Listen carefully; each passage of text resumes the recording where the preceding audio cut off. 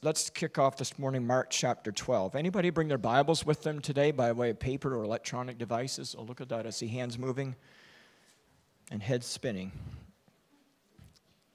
Amen. Mark chapter 12. As you're finding your scriptures, Mark chapter 12. Next Sunday, we will start Kingdom Kids. Amen. Monica's been working really hard, and there's lots of things that need to be done to make this all work. And then not this week, but the next week, we'll start youth. Amen. Amen. Amen. So we're looking forward to that as well. Amen. So praise God. Start a new series that we'll use for this month of September called All In. I believe the Holy Spirit speaking to us to go all in. All in. Mark chapter 12, verse 30 to 31. And you shall love the Lord your God with all your heart, with all your soul, and with all your mind, and with all your strength. The second is this: you shall love your neighbor as yourself. There is no other commandment greater than these. Who's my neighbor? Everybody. Then I don't need to preach this. Deuteronomy chapter 6, verse 5. You shall love your God with all of your heart, and with all of your soul, and with all of your might. Psalms 28, 7. The Lord is my strength and my shield. In him my heart trusts. I am helped, and my heart exalts. And with my song, I give thanks to him. Father, we thank you for your word that's forever settled in heaven. Father, I pray you speak to our hearts today. I pray, Father, you anoint this vessel of clay one more time, and you minister as only you can. Heal, save, and set free. Hide us behind Calvary's cross. You would have your way in this house in Jesus' name. And everybody said? All in. Everybody say all in. All in. Have you ever done something in your journey that just wasn't all in? You just done half the job? I remember one time when I was a young fella, and I got a job up the road piling wood. Now, my father taught me right from the time I could pick up a stick of wood. I was cutting, I was splitting, I was doing whatever we had to do. I think it was 12 to 14 cord of wood a year that we had to put away. So I thought, well, after this many years of being this high, when I got to be 12 or 13, I could take on some jobs up the road somewhere and get paid to do this, because at home I got it for free. Well, board was free and food was free and the power was free. I'll go up the road and do this. So anyway, of course, about this time, I'm getting in guitar, I'm getting into music, I'm getting into all this cool stuff that to me was cool and fun. But the folks up the road called me and said, Jody, could you come and pile the wood for me? Sure. So they gave me whatever the hourly rate at the time, $6 or $7 an hour it was. But I wanted to go play music. I wasn't interested in making money. I wasn't interested in piling wood. And so I thought, well, if I could get that big pile of wood stacked over there, we'll be just fine. Whoever here has stacked wood? So you know there's a method to the madness. Big side, little side, round stuff. You don't put the round stuff at the ends, right? Well, I didn't care. She all looked good to me, and the ceilings of the basement were 12 feet, and I thought, we're good. So I was just flying.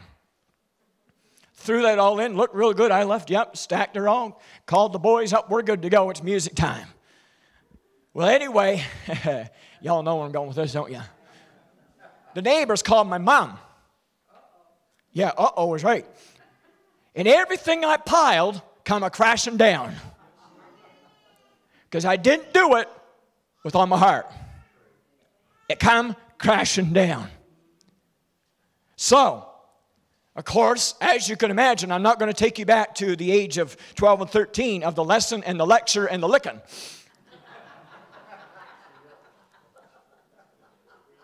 I believe that the church right now is called to be all in. Amen? Amen. I hear this term in sports, all in. I hear it in business coaching and life coaching. I hear it in community. I hear it in politics. I hear it all over the place. I'm in. I'm all in. I'm fully committed. I believe that if we're going to advance and see the kingdom of God advanced in this region, we as a body, we as a church family, we must recognize the opportunity for us to be all in. What does all in mean? It means this to you and I, and then I'm going to get into this text that I just read in Mark chapter 12. All in is more than just showing up to church on Sunday morning. Amen? All in means, you know what? If you get a prompting to pick up the phone and reach out to somebody, I can guarantee you that's not the devil prompting you to do that. Amen?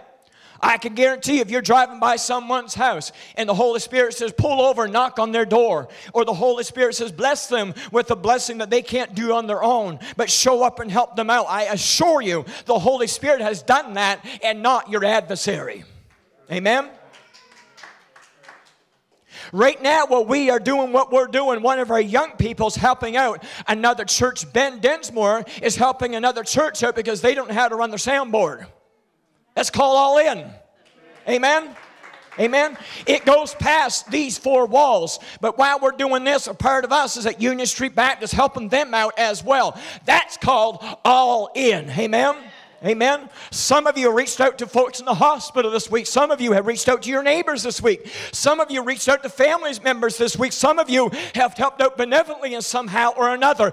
That is called all in. Somebody, you've skipped a few meals or two this week, and you skipped a few things, and you prayed and you interceded until you got the answer and the direction, and you heard the voice of God. That's called all in. Amen.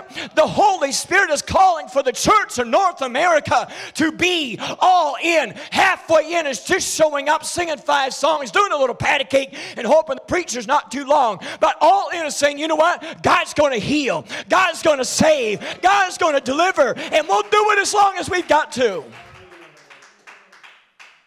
Jesus showed up in Mark chapter 12, and let me tell you something right now. He was all in. Amen? He woke up. I wonder what it was like. Now, let's just put the flesh Jesus on, should we?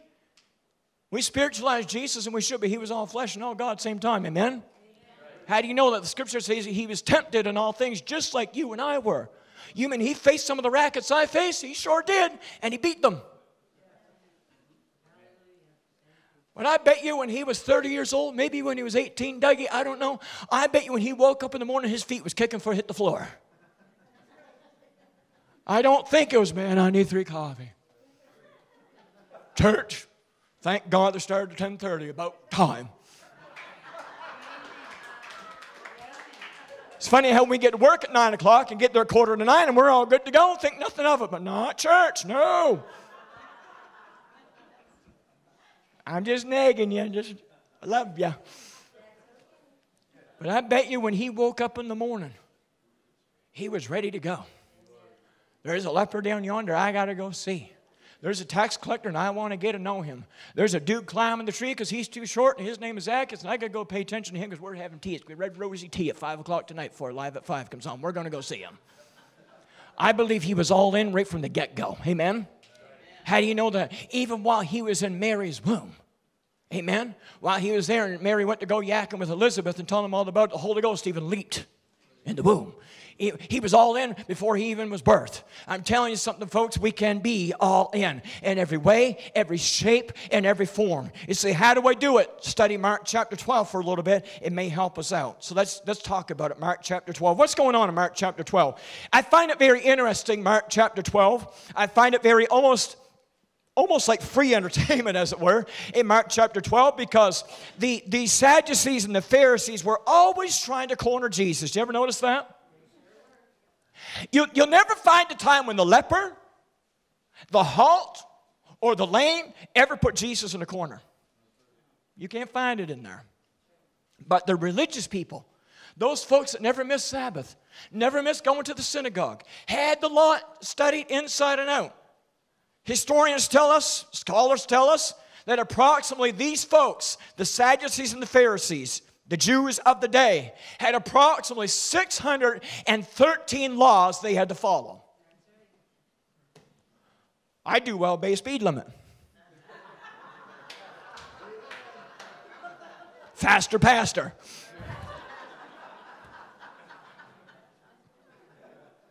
I know, she's a racket. And And so they put Jesus in this corner. Well, you don't put the Son of the living God who wrote this stuff in the corner. But they had not yet had a revelation that the guy they're looking to authored this stuff. Amen? They had no understanding or revelation or understanding or illumination that the guy that showed up was going to fulfill this stuff. But what was it that was getting them? Well, you got to understand, I know I refer a lot to our trip that we took in Israel, but one thing that really, it sort of just made a magnet in my mind was how small Israel really is. You can go from here to here in a very, very short period of time, and word travels fast. Amen?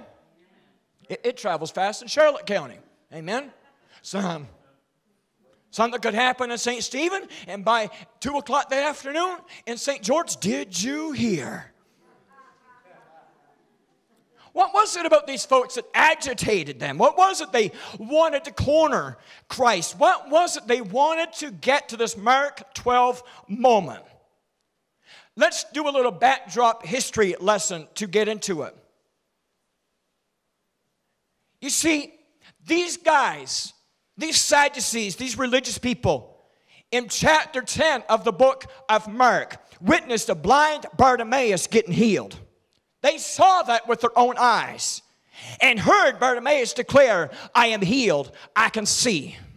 They heard in this very same chapter an amazing teaching on the power of forgiving and a forgiving heart. In Mark chapter 9, we find where he heals a young lad and brings him into recovery.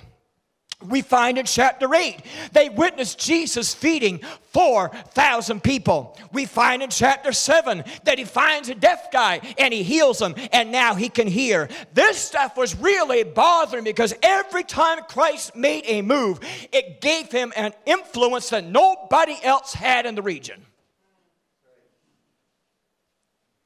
We find in chapter 6, really cool stuff. Mark chapter 6, they witnessed the story of Jesus walking on the water.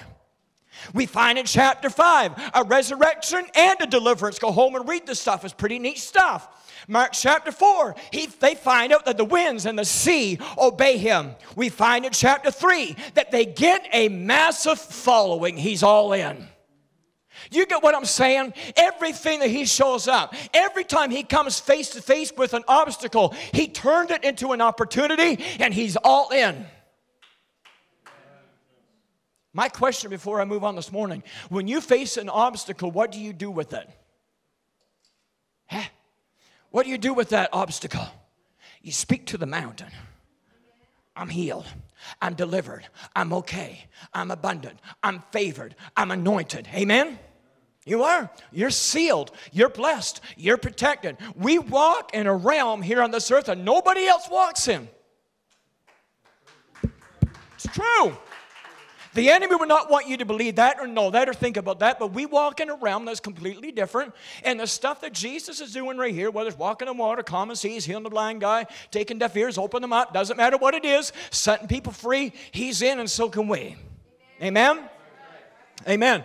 And I'm talking to people right here in this room. You've been healed. Your backs have been healed. Your bowels have been healed. Your legs have been healed. You have recovered. I'm talking to people that you fought for forgiveness and anxiety and worries, and you've overcome that mental disorder in Jesus' name and brought out of that. Amen? Because we're all in. And then we find in Mark chapter 2, he makes buddies with the tax collector and brings him on by the name of Matthew. We find all these different things. And even in chapter 1, he heals on the Sabbath. What a bad thing to do.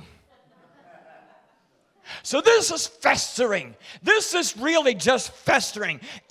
They're getting together at the coffee shop and they're talking about he healed, he did this, he did that. And they're gathering steam and their engine is about ready to blow. And finally they corner him and say, you know what? Because you see, understand this if you're taking notes in your studier.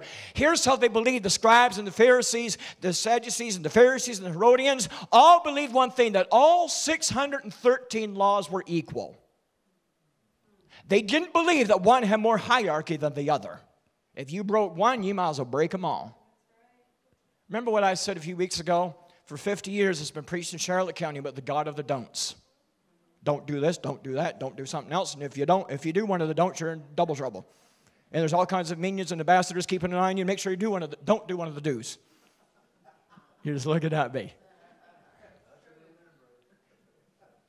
And he's like, you know what? Nothing's going to stop me. Nothing's going to hold me back. Nothing's going to take my train off the track. And he knew. You think he didn't know? He knows the very thought and intent of their heart. He knew healing. He could have waited until Sunday. He didn't have to do it on Saturday, the Sabbath. He could have healed any day of the week, but he knew this would get under their skin. And he didn't really care. Because he realized, he said this. Remember what he said? He said, because they're challenging him. Remember with the law, read your text. They were challenging him with the law. And he said, you know, I'm going to tell you something right now. I didn't come for those that are healthy. You think you've got it all together? You think you've got all the answers? You think you're cool? You think you're better than everybody else and almost as good as God? I can't even help you out. He cut to the chase, didn't he? But those lepers, those deaf people, the tax collectors, all those other people, you know what? I'm going to be buddies with them. I'm all in. And it drove them crazy. So, we'll put him in a corner and we'll test him. Because if he answers wrong with this, everything he done from Matthew chapter 1 to Matthew chapter 11 is nullified. Because you know what? If he steps out of these bounds right here, it nullifies everything else he did. So we're going to corner him. Jesus? Yep. And he was ready for it. What's the most important law? Out of all the laws, what's the best one? What's the most important one? He says, guys, let me tell you what the best one is. I'm going to tell you. You. Look straight at them. You shall love the Lord. Capital L. There is Jehovah. So they knew full well what he's talking about. Your God with all your heart, with all your soul, with all your mind, and with all your strength. The second is this. You shall love your neighbor as yourself. There is no other commandment greater than these. And they're like, huh? I thought it was that one about stone throwing. I thought it was that one about not healing on Sabbath. Cornered him. You see, Jesus was all in, and he knew that response hinged on everything about the heart of the Father. If we want to see success in St. Croix, if we want to see a manifest, powerful move of the Holy Spirit across this region, if we just employ that every day that you and I operate, every day that we live, and say, you know what, I will love the Lord my God with all my heart, with all my soul, with all my mind, and all my strength, that I'm going to be okay, and I'm going to love my neighbor the same. And if we all did that 24/7, and I know that's not always easy, I know that's a struggle sometimes, but I assure you, an all-in attitude is an attitude that says, you know what? I'm going to love him come what may.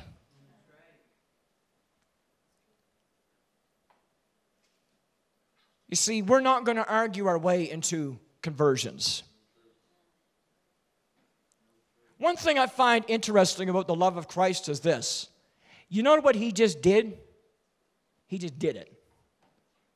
Huh? He just did it. He didn't consult. Well, boys, what do you think? Should I walk on water or shouldn't I? Should I make buddies with Matthew or shouldn't I? What about this Bartimaeus fella? Oh, my goodness, if I do that, the tax collector, if I do that, that's surely going to ruin my reputation then, because Matthew is not a very well-liked guy in town, and I think we better just leave that guy alone. Just leave him over there somewhere. There's lots of other people to touch and minister to. If we become buddies with him, our influence is gone. You need help? He's in. I've learned this. I don't care who I hang out with. I don't care who has a need. I'm going to stop and talk. I'm going to stop and visit. I'm going to stop and help. I'm going to stop and encourage. I'm going to stop and bless. I'm going to do whatever we can. Why? Because they deserve a chance just like you and me. Amen. A church that is all in prayer and all in worship, just like what you guys did this morning. Right from the get-go, there was worship. There was worship. There was manifest praise in the house of God. And guess what happens? He inhabits that praise. That means all of God shows up. Not a little bit, not a tiny bit, not a little fraction, but all of God. The whole purpose of him showing up, putting the universe together, bringing us into the realms of salvation, shows up in this house today and says, you know what? All of me is all here, so let's just go all in. Amen? Amen. I assure you, when that stuff happens, I assure you that the religious spirits of the day will get angry and frustrated because religion lacks control.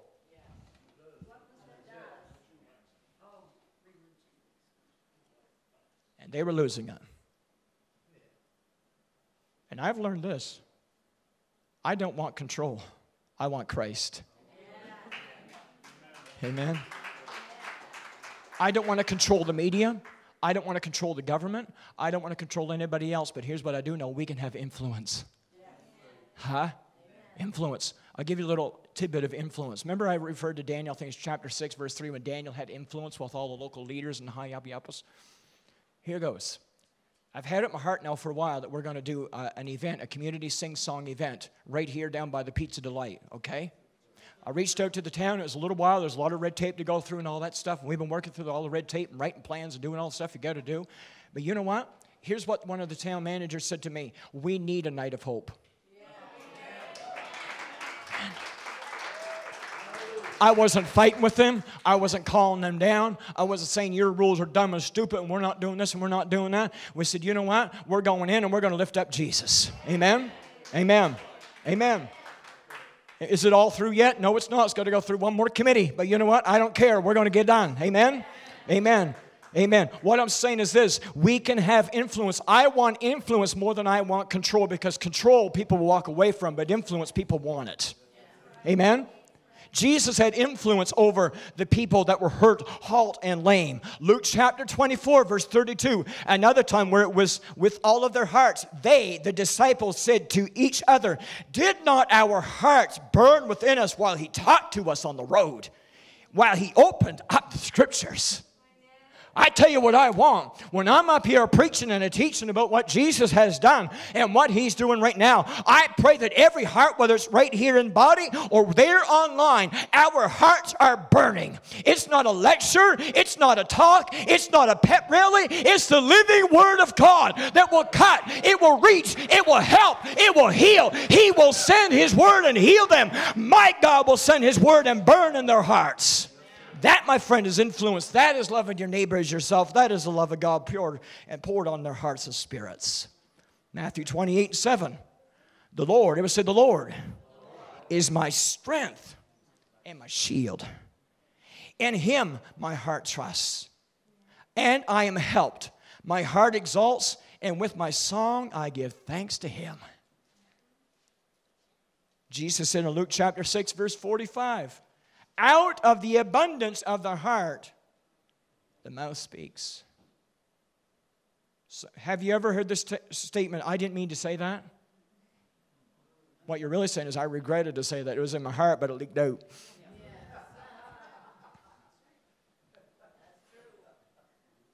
We're not perfect. We're just perfect in him, but we're not perfect as people. We will make mistakes.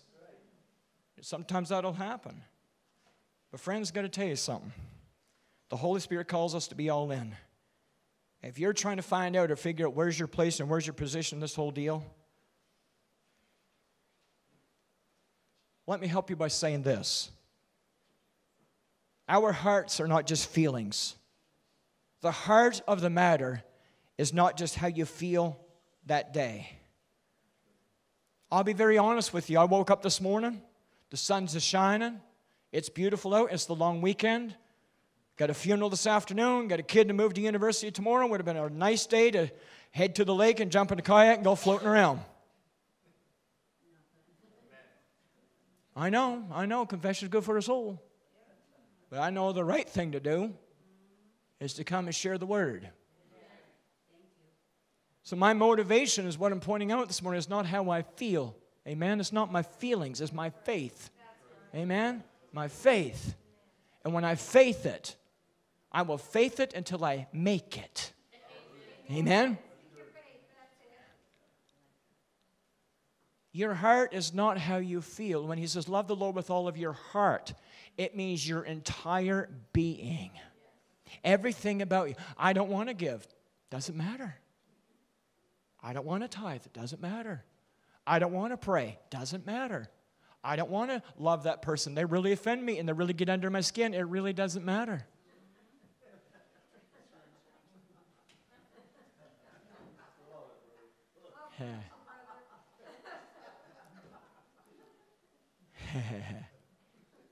It irritated these Pharisees and Sadducees to no end.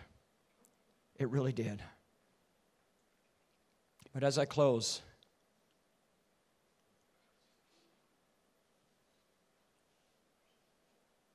one thing I want to make very clear and very sure of is this.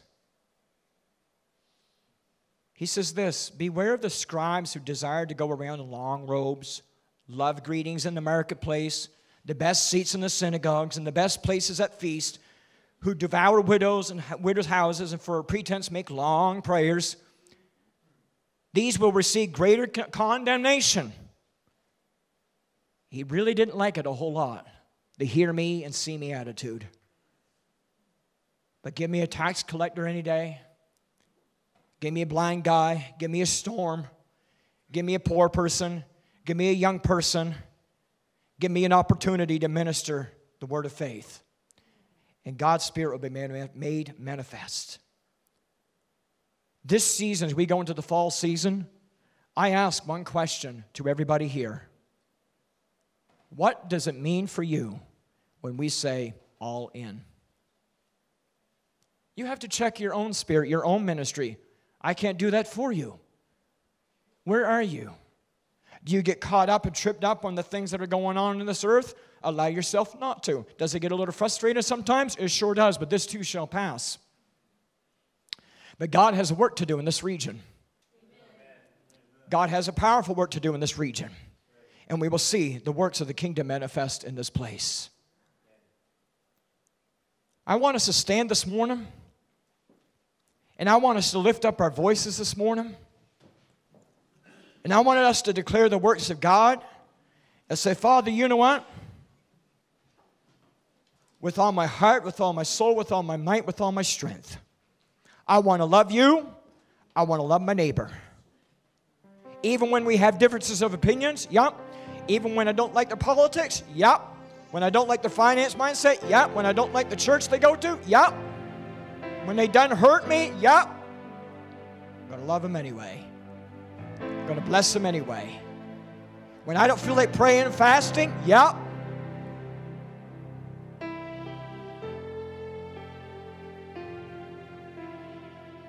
He was so clear when he called people out. Called the 12 disciples out. Even in John chapter 6, verse 66, he said, if you're going to follow me, it goes beyond seeing the cool stuff. It goes down to the blood and the sweat and the tears. John chapter 6, verse 65. He says, you know what? If you're going to follow me and keep on trucking with me and be under my influence, you got to drink of my blood and you got to eat of my flesh. John chapter 6, verse 66, I believe it says, many of them walked away and followed him no more. Historians say around 70,000 walked away and said, all right, we're done. I'm going to be one of the ones that says, you know what? I'm in. I'm covered under the blood. I'm sealed by the seal of promise, and we're going to be okay. All in. Father, right now in Jesus' name, there's a hungry people here. There's a hungry people here looking for more. Desire for more of you. Not more of religion, not more rules and regulations, but more of you. More of your anointing, more of your power, more of your grace, more of your direction, just more of you. Have your way, Father. Speak to us, Father, that we would be found guilty of being all in. 100%. Full tilt. Every bit of us. Let's go ahead and worship, and then we're going to pray. We're going to pray that we will be all in Jesus' name. Let's go ahead and worship the name of the Lord. Amen. Amen.